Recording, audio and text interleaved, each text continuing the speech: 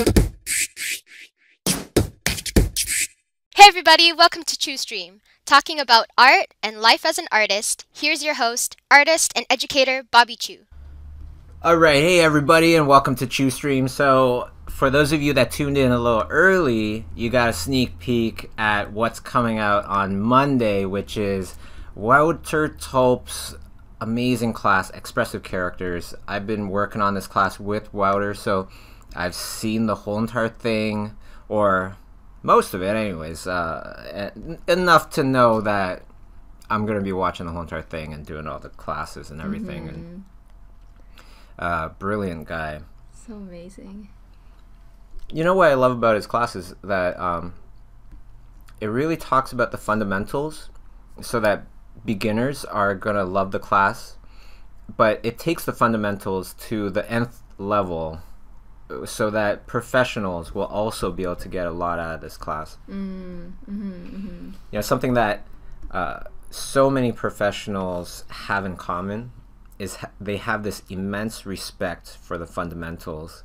You know, even though they can paint like the Dickens, they're still doing alla prima paintings. They're still studying perhaps the muscles of the body, even though they can already draw the muscles of the body, and they see how different people draw the muscles of the body and everything. So really excited about that class. It's going to be a really good one. But enough about that. I want to say a big hello to my co-host Masae. Hey guys. Hey Bobby. Right on. And if you're new to the stream, all you have to do is type in question in big capital letters and write your questions, and then this is very interactive, so you know, give you a big shout out and answer your question. Okay. And perhaps, I don't know, I felt like we were good last time. Do we have any more questions? Yeah, we actually have a few that were left over from last week. Did you want to go through them? Yeah, let's do it. Okay, so from last week, Brian Luna asked, hey Bobby, what's a great way to practice gesture, especially for animals? I go to zoos near me and try to get the gestures, but they never come out right. Of course, because the only time that you can actually draw them is when they're sleeping, right? Yeah. Or if it's a tortoise. But, of course, many people, they draw amazing, you know, animals in motion and all this stuff, and they do it at the zoo. And how do they do it? Well, this is how I do it. There's generally just a handful of standard poses that an animal has, right? Each animal has their different kind of standard poses. The dog when it's playful, the dog when he's happy and running, or you know, when he's sad or feeling guilty. You know, there's definite poses for that. So what I do is I start multiple poses at the same time. You know, and then when the animal goes back into a pose, you know, changes from one pose to another, that's similar to a pose that I already sketched out, then I continue that pose. You know, and then they move again, and then I continue the other pose. That's a really good way. And if you're more of a beginner, I would highly recommend just starting off with the general structure of the thing. And if you're really, really beginner, I would start off with, as funny as it sounds, just drawing boxes that are tilted three-dimensionally in that exact position as the pose of the animal. Yeah. You know, why do that? Because if you're truly beginner, then you're going to have a hard time rotating a skull, rotating a head, rotating a pelvis in the right way. If you can't rotate a cube just yet, if you have no full control over a cube, you're going to have some serious difficulties with pelvises and all sorts of anatomy.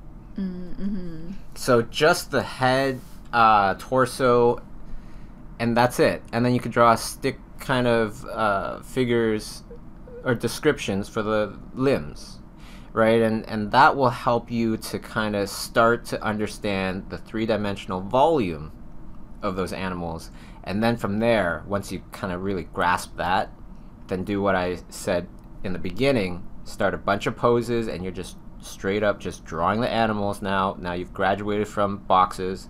But it's still, like I was saying, fundamentals, you gotta respect the fundamentals. So even if you can draw pretty darn good, I would still start off with a couple boxes just to see if I could do it, see if it looks good. Yeah.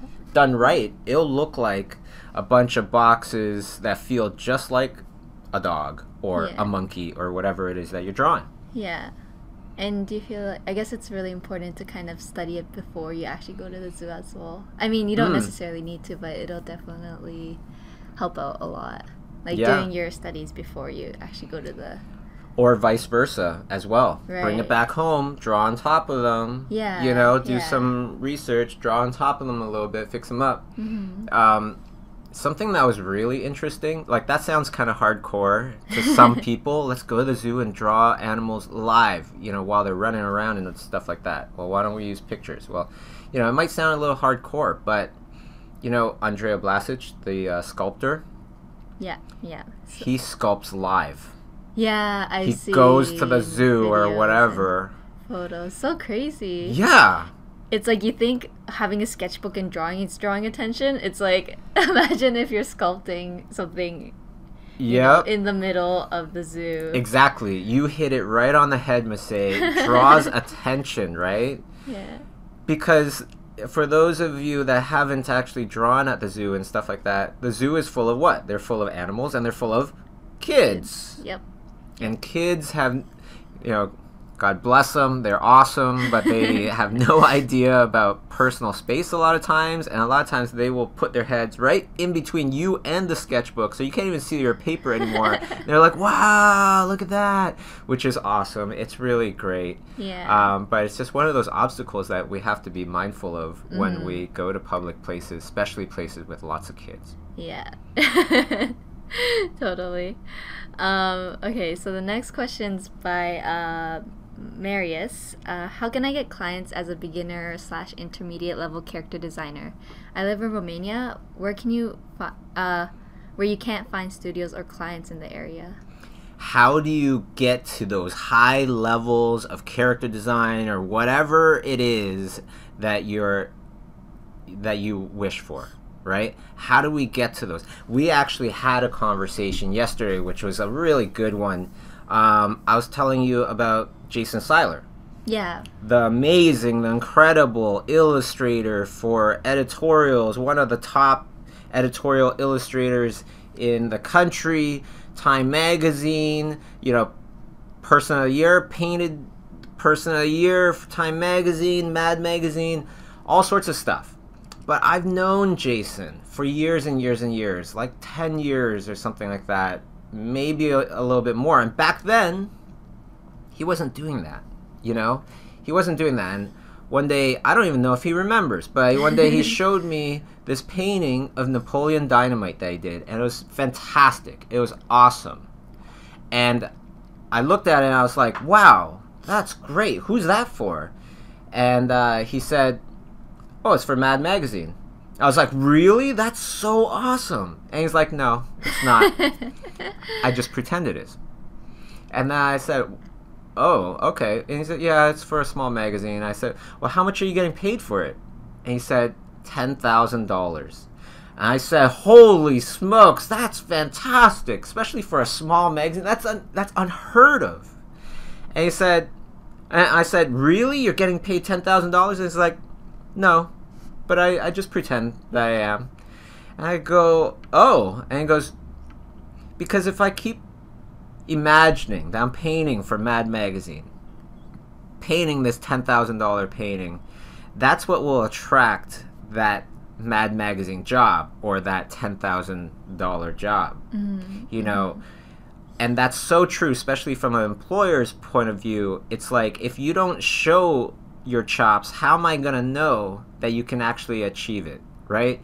If I go, okay, I think you can do a $50 painting, perhaps, a really simple painting, and you give me a $50 painting, how will I know that you can do a $1,000 painting? Yeah. You know, unless you say, okay, $50 painting, fine. I'm going to just imagine that this is a $1,000 painting, and I do it, you see it, you're super happy about it, and when you want me to do another one, I go, well, I did this for my portfolio. This is what I would consider, generally, this is what I consider a $1,000 painting, for example, right?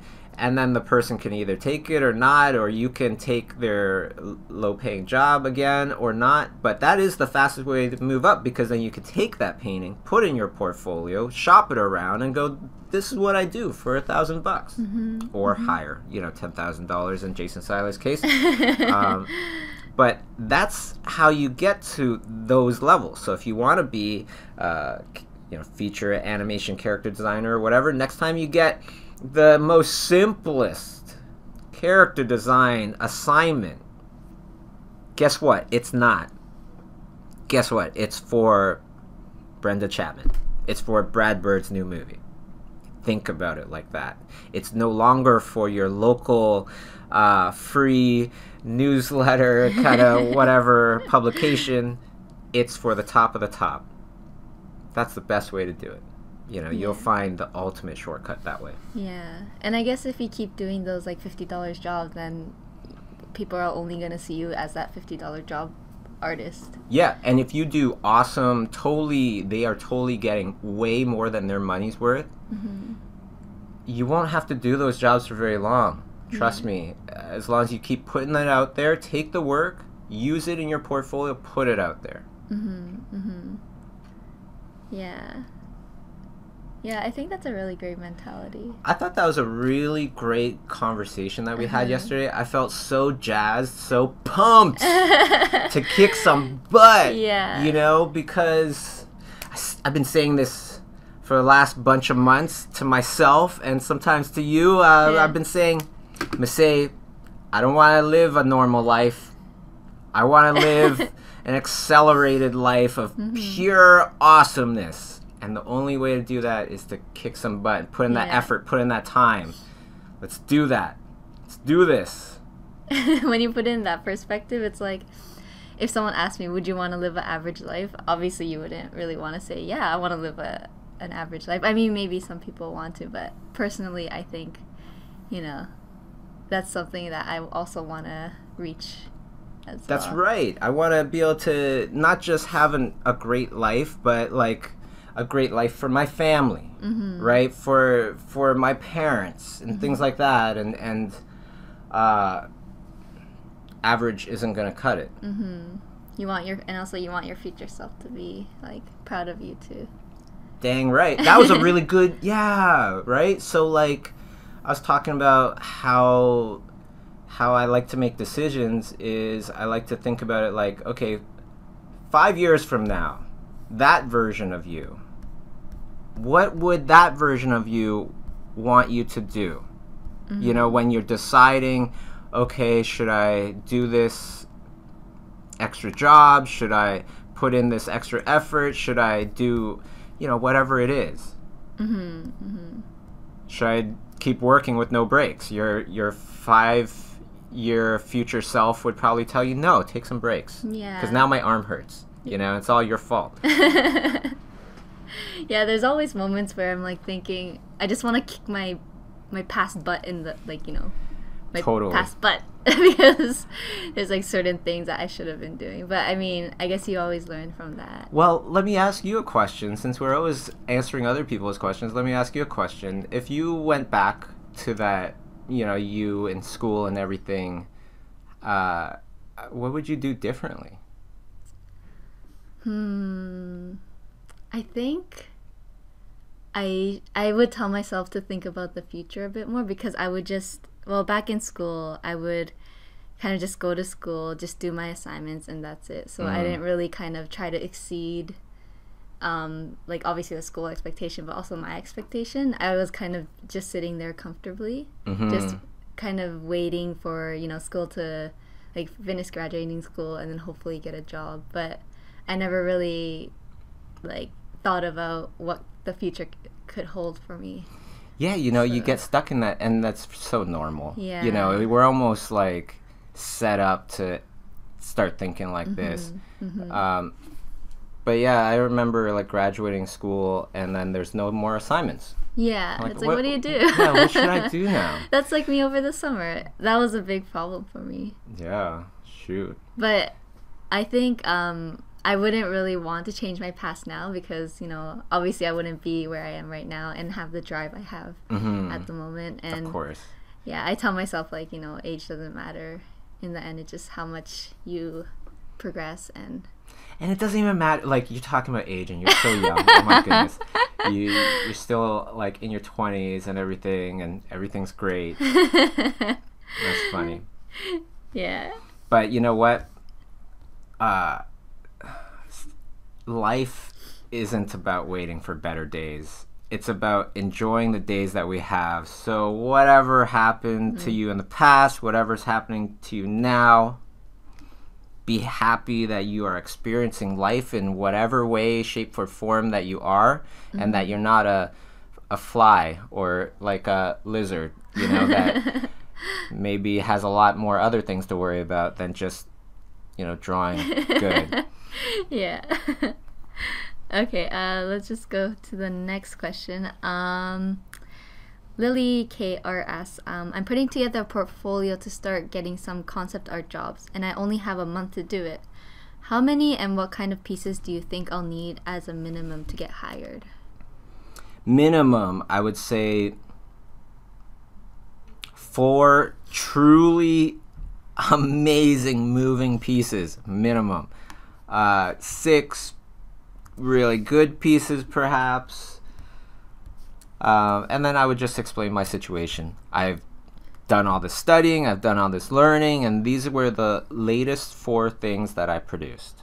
You know, putting in old stuff in my portfolio, I didn't want to do that because it doesn't reflect the things that I've learned in the past few months. Yeah. And it's also like you can try again after as well. Yeah, the always time fun. pressure thing, you know? Yeah. It's like you can't, as much as you can, you try not to have that be any kind of affecting any kind of factor in your decision making. You don't want to do things rushed. You want to go quick, but you don't want to rush, right? John Yeah. Wooden. Yeah. Awesome. That's an awesome quote. Okay, the next question's by Sufyan. Can I ask who's gonna be at Florence? Schoolism. Last year was awesome, by the way. Loved last year. I hope we partied together because I just remember going to Ebe's bar or whatever that guy's name was, that really cool bartender that looks like Einstein, and then somehow before I knew it, I looked around and we're in front of that beautiful church with the Dante statue, and Wow. there's like 30 of us all just drinking. I brought a big bottle of whiskey to share with everybody. It was such a fantastic time. I felt like I understood Italian by the end of it. But anyways, to answer your question, Florence. Oh my goodness. March 17th, 18th. Paula Zane from Lord of the Rings and Storks and Prince of Egypt and all sorts of stuff. Carla Ortiz, Doctor Strange, you know, Marvel Extraordinaire, Magic the Gathering, Claire Wenling. If you don't know who Claire Wenling is, shame on you. Oh, you have to Legend, know her. master, true master level. Holy smokes. Jesper Eising, Magic the Gathering, super beast of an artist, and Daniel Arriaga. He's okay. He works at a little studio called Pixar. He's like the art director or something, Yeah, a for the character next designer on there. movie. I think he knows some stuff. Yeah. I think that's going to be a really good workshop. Our biggest one so far in Florence. So get on it. And here you go.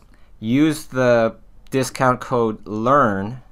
You know, you can punch in LEARN and then you'll get a discount. Yeah. I believe that discount will expire January 20 something. 27th, 25th, I forget. But there you go. Definitely worth traveling to. Florence is such a beautiful city, and it's nice and compact, so you can walk everywhere. And so much absolute, like, crucial art history happened there. Yeah. So, yeah. every artist should go to Florence, Paris. There's a few others, but those ones I would say for sure. It's like inspiration everywhere, and you can like amp it up by going to the workshop as well. So that's pretty. Yeah, and you feel like you're entering. You're. It's like you're going to these places where there were people like you hundreds of years ago. And being connected with that. It's so good. Yeah. It's totally different than looking at pictures. Yeah. Okay. So the next question is by Sabina. What's your opinion on putting fan art of a movie in a portfolio when applying to the studio that made that movie? I like it as long as you're not, copying a frame or something. Yeah. Like what's Avatar 2 look like? That's what I was saying last week a bit. Like just start doing it. What's the next Star Wars gonna be about? Make it up yourself and start doing it. Or read a couple of those Star Wars books that haven't been turned into movies and do those. So like bringing out your like, what do you call it? Your ideas and your interpretation of that. Yeah, movie. they want to see how you would work in their team. Yeah. But if you're just copying a frame, then that doesn't show how you're going to be working with the team. Yeah. If you're actually working like kind of off of a script, so to speak. It's like, what are you gonna bring to the table? Yes. Yeah. Okay. The next question is by KJP. You said that your portfolio should be focused, but if someone wants to apply for a concept design studio like Six More Vodka or Massive Black, does it make sense to have diversity? They also kind of have their own flavor of things. They can totally do, a giant variety of things, but when you kind of think of, or when I kind of think of Massive Black or Six More Vodka, I think of things that feel cool, gritty, for boys, generally, right? So I would keep my portfolio, same kind of thing. It's catered, it's targeted towards them. Now, somebody was saying in the comments of one of my videos about interviews, they were saying, well, if you target and all this stuff and you do all this homework, it's going to take so much time. Yeah. Well, you can, it's like this. Don't be that, like, I always relate things to obscure, examples, but first thing I think of is that guy in school that ends up asking every single girl to the prom. He doesn't go with anybody in the end. He doesn't go with anybody good anyways, generally, because all the girls know. They're like, oh, he's okay with anyone. And it feels like this repetitive, like canned, pitch, right? But if you target that particular person, you do that research, and you make it personal, you show that effort, you think you're going to stand out? Of course. If you don't, you're going to be pretty much invisible. Like, okay, so the day before yesterday, I posted this thing. I'm looking for a new assistant. I love mentoring people, so every once in a while, I like to bring on a new assistant and train them and see how they flourish and see how they might be able to fit, in the studio. Now, all you have to do is message me in Facebook. You want to read the post that I put up. And on the very bottom, if you have to read the whole entire thing, or else when you respond, I'll know that you didn't read the whole entire thing. Yeah. But the responses, the ones that are very quick or canned or whatever, they're a guaranteed no-go. I'm not going to interview that person. I'm not going to Skype with that person or whatever. They're not going to get to that next stage because they didn't do the homework. Mm-hmm. And that's exactly why I made it just a tiny bit challenging to actually apply for the job. It's to filter out all that stuff because I don't have time to do all those, Skype meetings and all that. But that being said, hey, if you're listening to this stream after this live stream.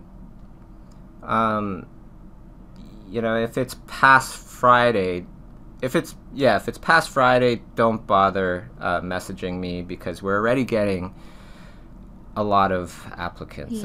Yeah. Friday, January the 13th, by the way.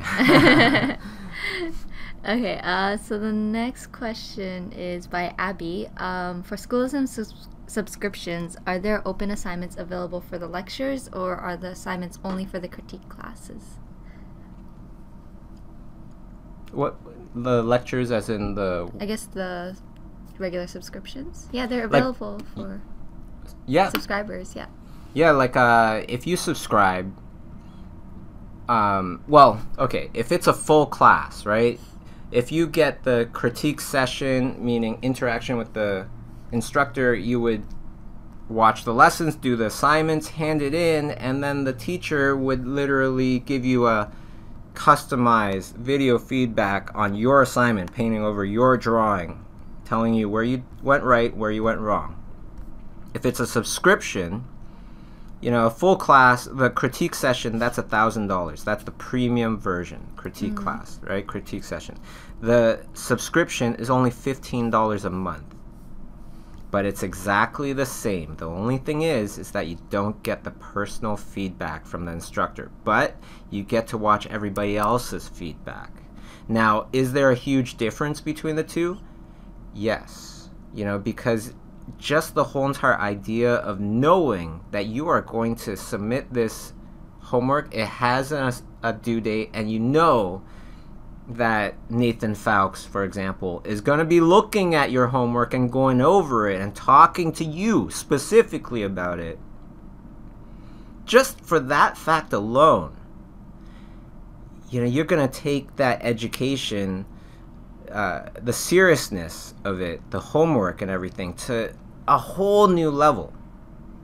Not only that, but when somebody is drawing and painting over top of your stuff specifically, you get over these big hurdles way quicker, because I can just look at your painting and go, that's what that person's doing wrong. Here, let me show you how to do it. And I actually show you on top of your stuff. Totally different. Yeah. It's like when you helped me yesterday with a drawing that I'm working on. In my eyes, I was like, oh, okay, this looks pretty decent. But then when you draw over, it's like, oh, okay, it's totally off. Like, it's like a reality check kind of thing. And it's also like super helpful when you do it in front of me. So it's like the same thing for a critique class. Well, thank you. It makes it so much more worth it. Hearing that, I feel like, thank you. I feel appreciated. That's wonderful. Yeah. It's always like helpful when someone always gives like feedback. So I always appreciate those. Right on. We make a good team. Yeah. Okay, so the next question is by Olivia. At what point is it worth considering attempting to make a living from art? I know we're always learning, and I'd like to start making a living, but I'm worried my art isn't good enough. Well, depends how much risk you're taking, I would say. If you're living at home, and you're eating mom's good cooking, start being an artist now. If you don't have to pay the rent and stuff like that.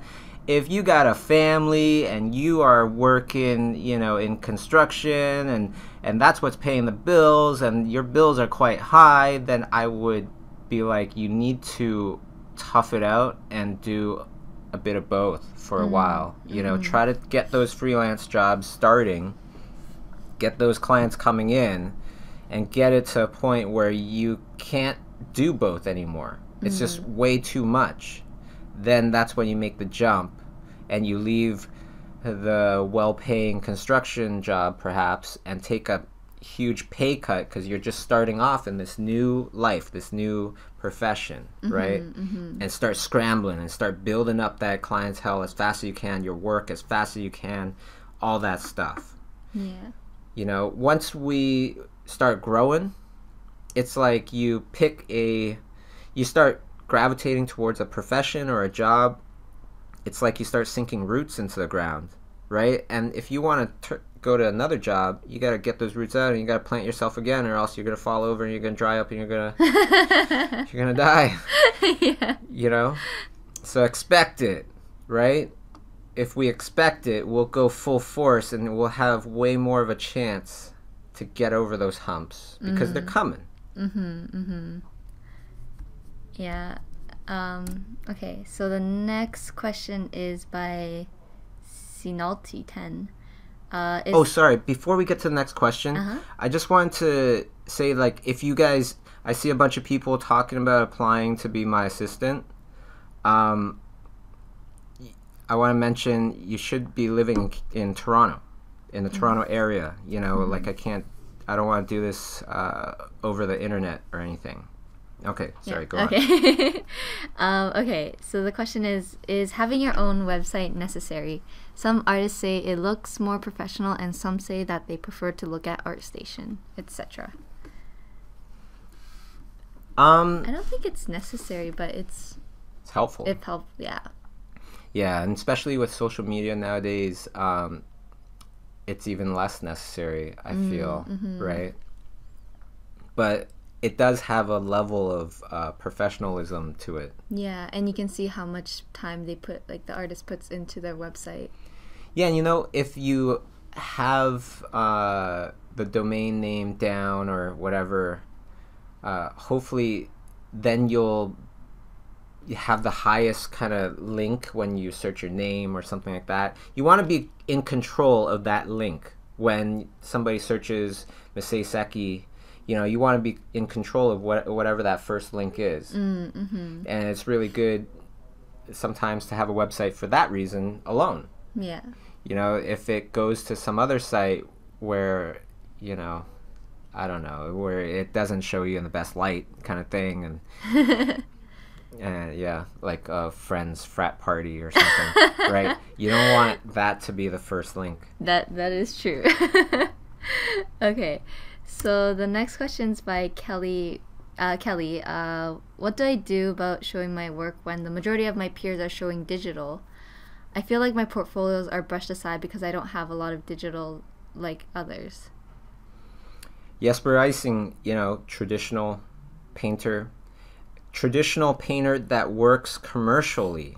Huge importance on that, right? Because a lot of people, they don't feel like they can work as a professional, as a commercial illustrator, meaning for other people, doing jobs for other people if they are traditional. And that's just not true. There's always ways, and there's always, if you get to a certain level, all of a sudden you get the jobs.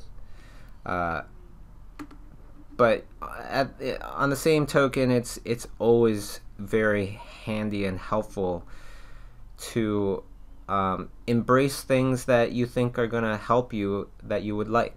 You know, so if you truly don't like digital paint, then that's cool.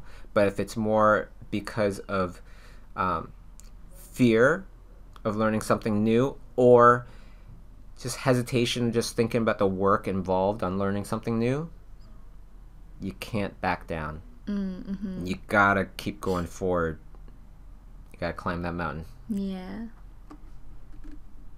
Right on. I think it's also impressive when you can do, and then once you learn the digital, it'll help the traditional, but when you can do both, it's like pretty impressive as well.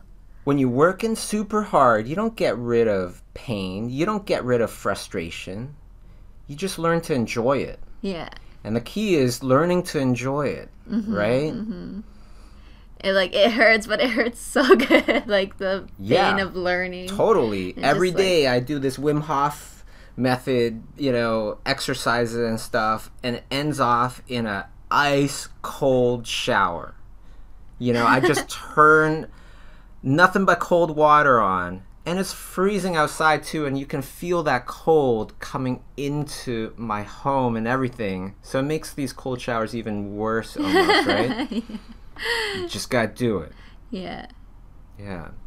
You learn to love it. Yeah. And it's good for you, so it's like even more worth it. Totally.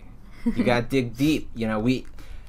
We all have unlimited artistic power, but effort is the key to unlocking it, but being happy is kind of the key to putting in that good effort. I don't think you could get to the highest levels of any kind of profession unless you learn to love it. Yeah, it's totally hard if you don't if you don't love it. It's a bit challenging for you to kind of like immerse yourself into it. Yeah. Like some people, they get a little disgruntled and things like that over the years, perhaps, but they still love it quite a bit. And if it's the kind of people I'm thinking about, it's like these people that did like 25 years of loving it before they were like, meh, So they already did their time, and that's what got them to those high levels of art. Okay, so the next question is, the last question's by Ivana. How do you control soft and hard edges in Photoshop? Mine looks always blurred. I can control it traditionally, but in computer, it just never seems natural. Do you recommend any exercises? If you have $15, you could take my digital painting class. I go in depth into it, but I will give you the freebie version where I just try to explain it. Okay, so you can turn down your flow. Turn down your flow a whole bunch, like 10%, and try it again. See if, because that controls the rate at which the paint comes out of your brush, right? So if it comes out a lot slower, it's a lot easier to blend. If that doesn't work, turn down your opacity. Then try it again with low flow, low opacity. If that still doesn't work, then choose a color that's closer to the color that you're painting on top of, because the more contrasting the color is, the more you're going to see that transition. Okay, so we're just going to move on to today's questions. So the first one's by Pika Pete Animations. How does one know they are studying the fundamentals correctly? Well, there's also different ways to study the fundamentals. So like I could look at, say, a tree, and I'm drawing the tree, and I'm thinking about it in a graphic sense. So I'm really trying to distill the essence of that tree in a graphic symbol, perhaps, or much more of a graphic illustration. Or I could be thinking about the very high level three-dimensionality of the tree, as well as the intricacies of the texture, and really going for it like that. So as long as you match the thinking that you're doing while drawing the stuff down with your ultimate goal, then you're doing the fundamentals right. So if you want to get better at structure, you're really thinking about structure as you're drawing this thing. If you're really thinking about, I want to improve posing, then I would want to pose the character in such a way where I'm really concentrating on the pose, but really using the reference as exactly that, just reference, almost like inspiration for your own creation. Because if you're just copying the figure and matching those lines, matching those proportions, that means that you're not actually kind of drawing, kind of creating something. You're more like copying something. So like these heads here, I was actually looking at other pictures and such, but then I would look away, right? I'd just glance at the picture and look away and just try to figure it out, just start painting it and just try to figure it out myself. So do they look like the people that I was actually looking at while I was painting these things? No, it doesn't, because that wasn't my focus. My focus was trying to create these faces more and more out of my imagination. That's the idea. Cool. Okay, so the next question's by Henry. Will there be more drawing exercise videos? Never say never, Perhaps. Right now, you know what? I'm just having fun just doing these my own little painting exercises, but by all means, like take some screen captures of step by step and try to emulate it yourself. You know, this is not like the only way to paint. It's my way of painting, but it's the secret to learning super quick and getting really good really quick is to learn from multiple people. So by all means, you can, you know, take screen grabs of these faces, you know, as I'm painting them, and try to figure them out yourself. Right? Try to go ahead of steps by yourself. Just really thinking about it. Yeah. And there's like a bunch of videos that you've been posting where you do like an exercise and stuff. Yeah. So those are good to like go back to. Yeah, and if you're really hungry, you know, like I said, a good lunch is about $15. If you're really hungry, same with the Schoolism subscription. And then you got assignments galore with information galore, and these assignments to help you really instill that new knowledge, those new skills into you. Okay, so the next question's by KJP. Hey Bobby, how did the Wim Hof method improve your life? Oh my goodness. Well, I haven't been sick since, and I used to get sick like every year, multiple times in a year. And there's been multiple times this year where I felt like I was getting sick, and then I would do the Wim Hof exercises and everything, and it's, you know, I could almost feel that I haven't like had scientific testing or anything, but I feel like I'm getting more and more control of my adrenaline. And that, when you really start kind of controlling that and pumping that through your system when you feel sick, you feel great after. You don't feel sick anymore. Yeah. It's amazing.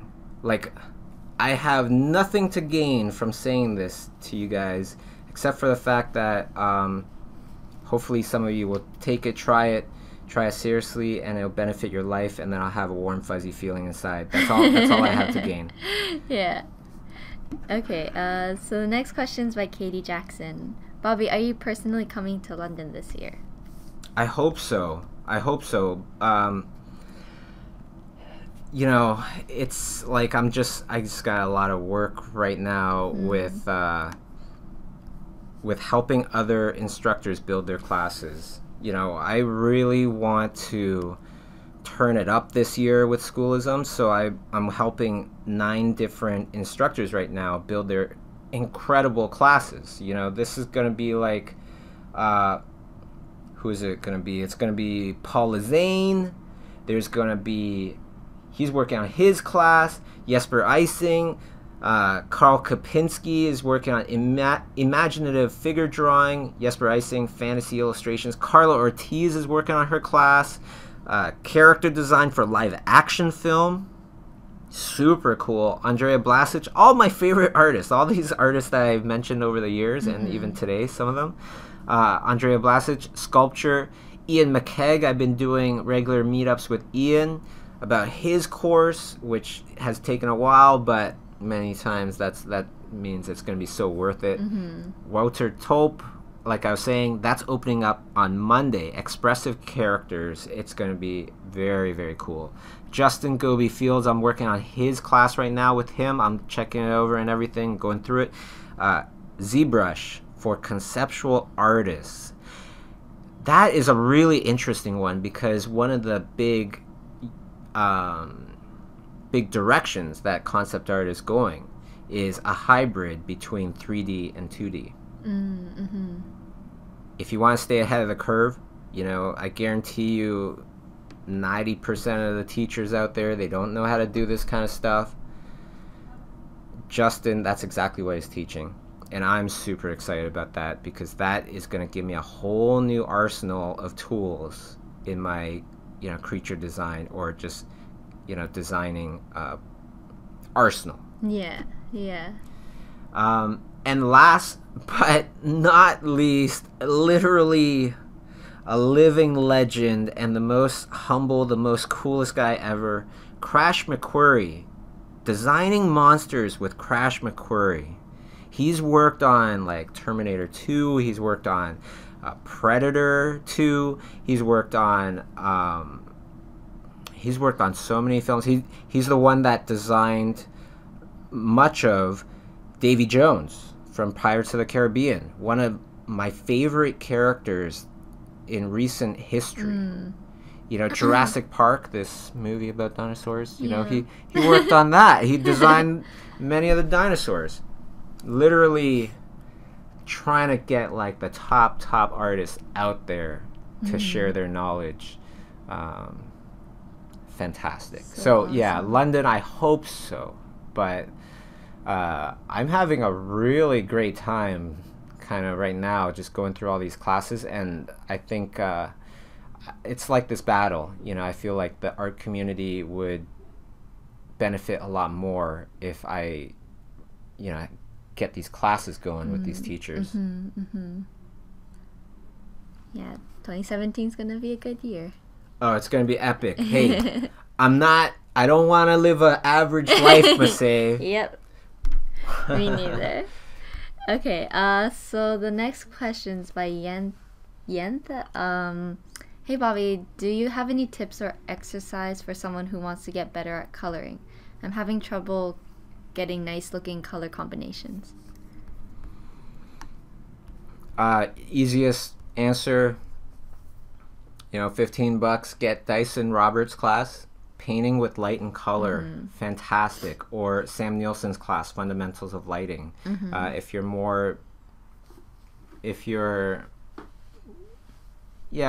you truly are interested in digital painting and learning light and color and all that stuff, I would say take a couple. There's also Nathan Fowkes, designing with light and color, where he talks about the design aspects of the whole entire thing, which is fantastic as well. But the main thing I would say that kind of umbrellas most decision making is just focus on what we get. Focus on what will get us great long-term results. It might be a bit harder, but life will be easier in the long run. So always just focus on those long-term results. It's the slow plan that is the powerful one. Okay, so the next question's by Moriaka. Raymond Artist. Any tips for coming up with my own project to practice live acting design skills? I guess keeping it focused and having limitations? Thanks. I guess keeping it focused and having limitations. Those are really great points.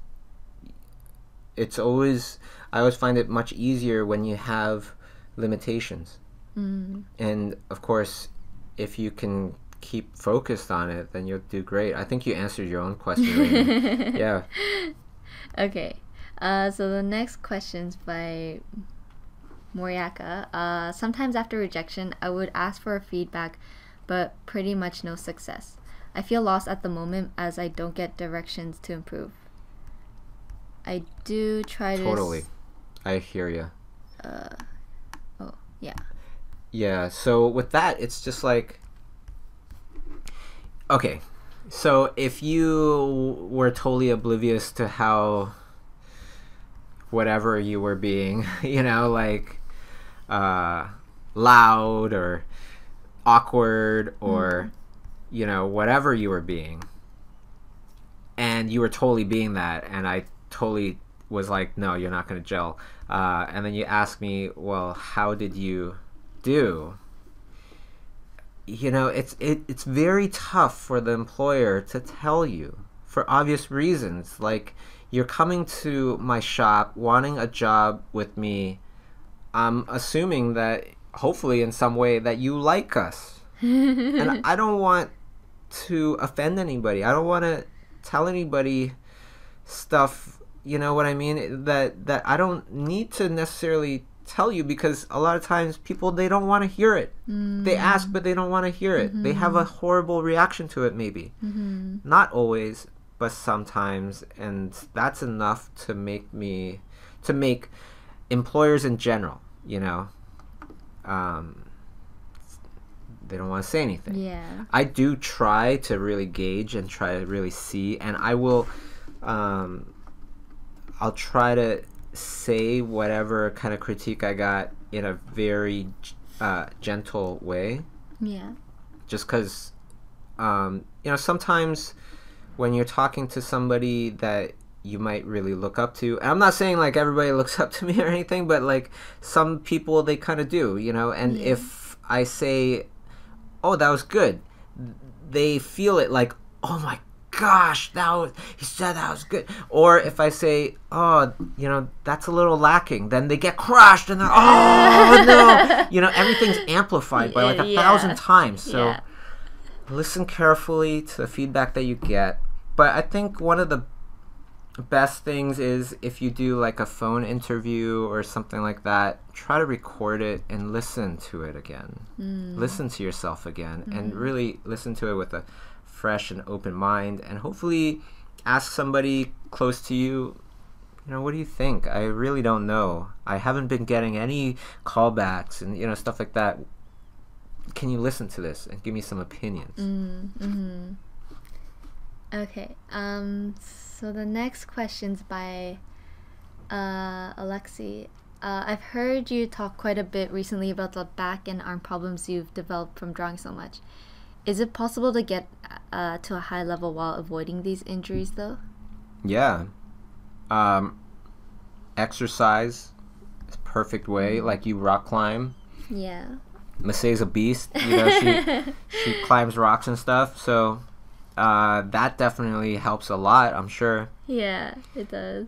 Yeah, I developed those arm and back problems because I would try to sit at my desk for as long as possible, you know, and constantly drawing in bad posture or like bad work setup.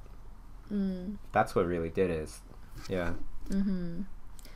Okay, so the next question's by T-Rod. You always talk about learning with logic. How do I go about doing that, and how do I know I'm learning the best way? Loving the schoolism, by the way. Fundamentals Drawing, Thomas Fluardi. Hey, right on. Nice. I would think about the future, you know, like, okay, logically, how do you kind of explain thinking logically? I think the best way is to really think about the future and where it would lead you if you keep going down whatever path you're going down, or if you take this decision and you make this decision, where is it going to lead you? And so the way to think about that and to be more and more accurate with it is to delve into the tiniest little details of it. You know, so if you're posting something, perhaps the best way is post, like, screen capture. Maybe you're gonna put up a new YouTube, you know, video or a new tweet. Go to Twitter, screen capture, put it on Photoshop, put your little icon there, write your little blurb, and as you scroll through all those different tweets, think about how you feel about it.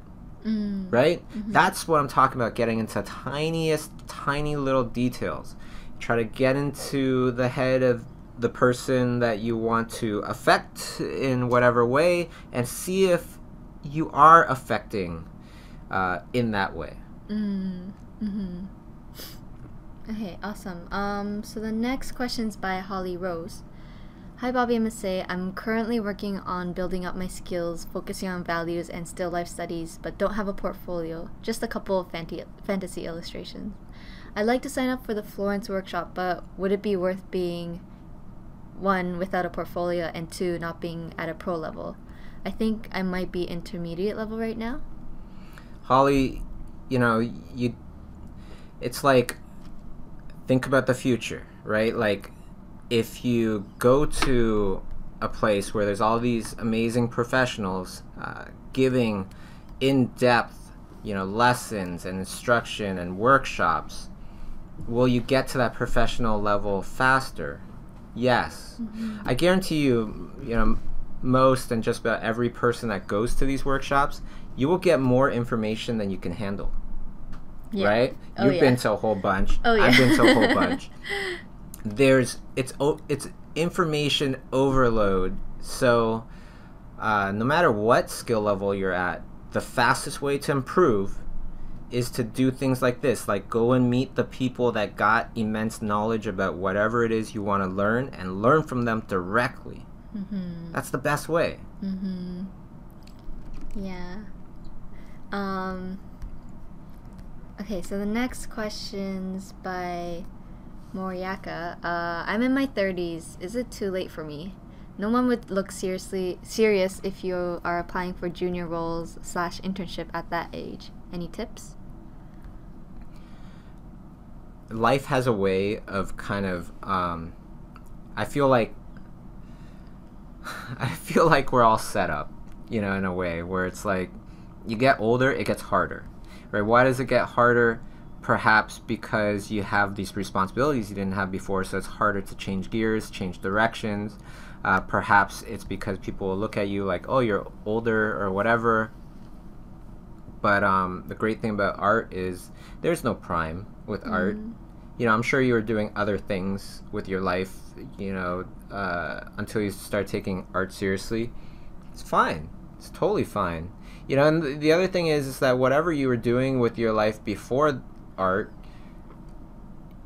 you learned some stuff, you experienced some stuff, and many of those things can come back into your art. I was doing this interview with the Black Frog, Igor Albin Chevalier. I've been really practicing that one. It's still With probably brutal pronunciation. His dad was an antiques dealer, and he was talking about the difference between a three-piece suit now and a three-piece suit from the 1940s. And he's like, oh, those are beautiful. That's how you make clothes, the stitching. If you know what you're looking for, you'll see why it's so much better. And I was like, wow, that's really cool. Does that that kind of info, does that kind of knowledge affect your art? He's like, of course.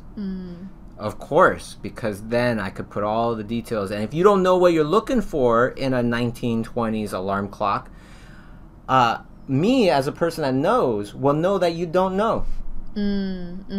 Right? So whatever it is that you were doing before you're 30 and all that, that's all really great stuff that many times will come back into your life and give you that advantage over all these other people that might be younger than you. The main thing is, now you're 30, have a more and more clear goal. Try to get it as precise as possible. Because fuzzy goals bring fuzzy results, but very clear goals will bring you laser pinpoint accuracy results. Much, much easier. Okay, so the next question is by Iada Art. Iad Art. Hi Bobby, I just quit my job and signed up for schoolism for a better art career. My wife is supportive but doubtful. What would you say to her? Granted, I'll work my butt off and practice 24/7. I just say to, your wife, baby, just give me a little bit of a little bit of trust, and I promise you I'll earn the rest. Boom. Boom. Okay. And then say, I love you, babe. I'm doing this for us. I don't know. But yeah, generally, I'll prove it through actions, not words. Just give me a little time. Okay, so the next question's by Brad. At 40 years old, I'm having a midlife creative crisis and believe I want to start doing character design. Any tips for an older beginner with a career, a mortgage, a wife, and a dog? Whatever you're doing now for a living, don't just drop it if you haven't started character design at all. be ready for the tough road ahead. It's fine. It's fine that it's tough. It's not going to kill us. Like I said, we're not lizards or flies and things like that. We have worries, but they're not as like hardcore. So just get amped, get psyched up, know that there's going to be tons of frustration coming, and that there's going to be many frustrations that will come that are not directly related to drawing and painting. This is something I believe. It could be your car breaks down or something. Hopefully it doesn't, but generally these things always happen to me whenever I'm trying to do something big with my life. I always go through all these obstacles that I feel like I didn't deserve or were not related to the thing that I'm trying to achieve. They will come anyways, I feel. And that is just life's test. Believe it. Believe it. And the way to pass life's test and get those goods or whatever it is you're looking for is to put a big smile on your face. Keep going. Okay?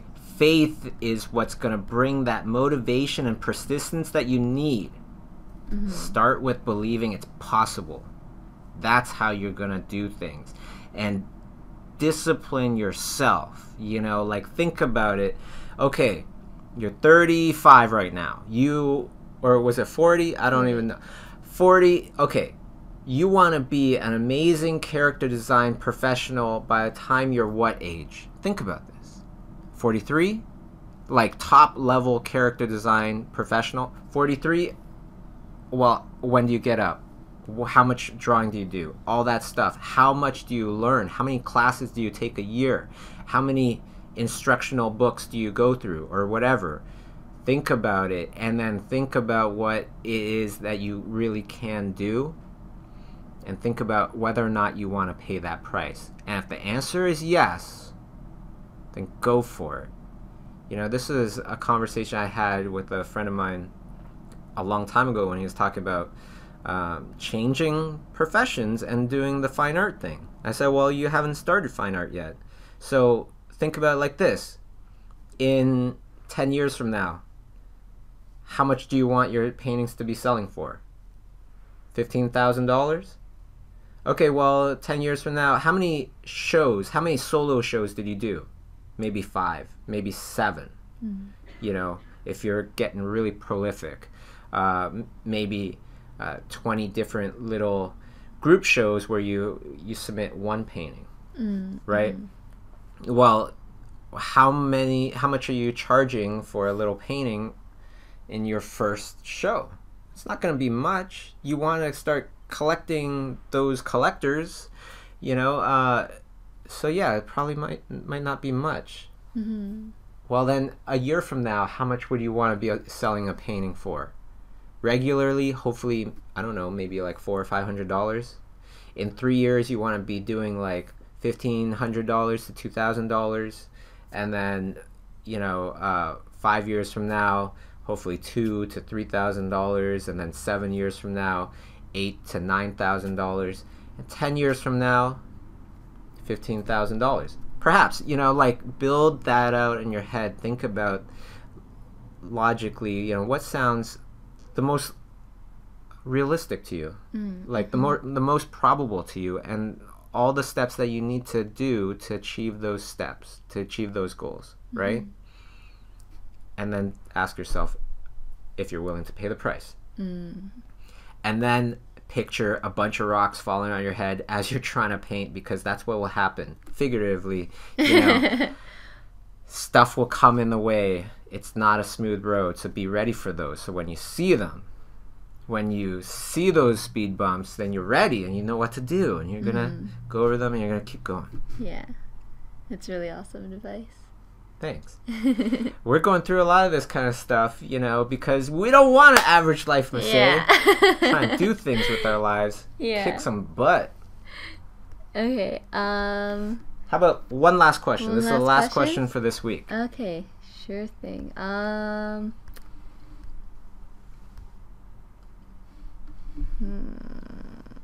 Okay, maybe I'll just do the next question. Maybe we can go through a couple really quickly. Christina asks, the new course sounds fantastic. Is it going to be a critiqued one only, or will it be available self-taught subscribers? So, new classes, what happens is a lot of people, they find the feedback videos very, very helpful. You know, they watch lessons, they do assignments, and as subscribers, they want to see those feedback videos. So first we run a class with no subscriptions. It's just the premium critiqued sessions, right? And then the teacher will do all these feedback videos. And then once he goes through the full course, then we'll put Wouter's class in the subscription program for everybody to see, because then there'll be response videos. Okay, the next question is by Movco. Would you be able to get James Jones on board? The elusive Jamie Jones. Jamie Jones. I'm not sure. You know, you never say never. I don't know the person personally. Love his work, though. Okay, so maybe we'll make this the last question. By Nacho. Hey guys, it's great to be back. How does the creative block affect your professional career? I mean, like artists, we all have ups and downs, but when your life doesn't depend on your art, you can just go for a walk or do other things. But as a professional, how do you face that when all your income comes from your art? Go for a walk. You know, come back with fresh eyes, or ask somebody else for their opinion, or do a different project, or leaf through a few art books. You know, set a timer, 30 minutes. I'm just gonna leaf through a bunch of art books and get some inspiration. You know, and I only have 30 minutes. That kind of stuff tends to work very well for me. Yeah. And of course, all these things I'm saying, they're just like, they're our own opinions, and there's many different ways to skin a cat. So, you know, don't be afraid to try your own ways. And of course, if any of what we're saying makes sense to you, then you got to do it. You know, don't let fear of hard work or whatever stop you, because that's the test. That's what separates the high-level professional from the artist that will struggle all their lives.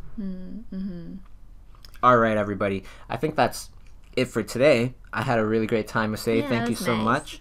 Always nice to end the week with a Chiustream. Yeah, and then lunch. It's great. Great combo. So next week, same time, same channel, Chiustream. Be there. All right, everybody. Have a great, wonderful day and a wonderful weekend. Want more to listen to while you draw and paint? Remember to visit schoolism.com. You'll find art courses, live workshops, and over 100 free video interviews with many of the top artists in the art industry. Where do professionals go to keep learning? Schoolism.com.